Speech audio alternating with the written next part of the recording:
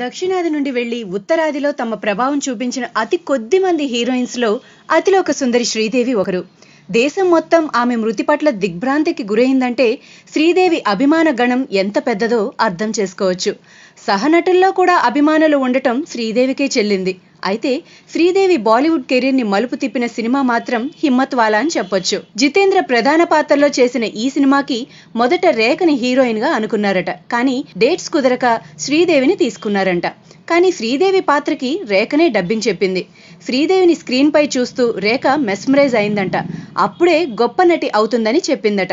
ఇక హిమ్మత్వాలా రిలీజ్ అవ్వడం, ఆ తర్వాత సినిమా సూపర్ హిట్ అవ్వడం, అనతి కాలంలోనే శ్రీదేవి అగ్రనటిగా ఎదగడం జరిగిపోయాయి. మొత్తానికి రేఖ నో చెప్పడం శ్రీదేవికి బాగా కలిసొచ్చింది.